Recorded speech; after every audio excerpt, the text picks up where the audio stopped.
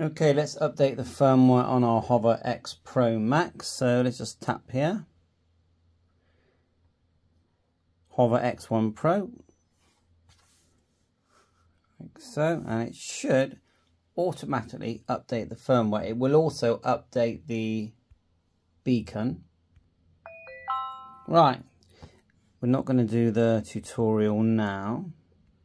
Right, everything's appeared now. Look at that, link account, find your device, 29 days to activate, probably the care. But look, firmware update, let's tap that. 7.11.15 update now. Give that a minute. Connect to device. Hover X1 will use a temporary Wi-Fi network to connect to the device. Okay.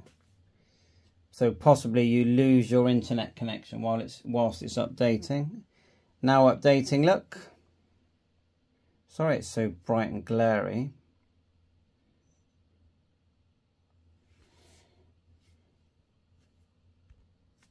But we are getting there.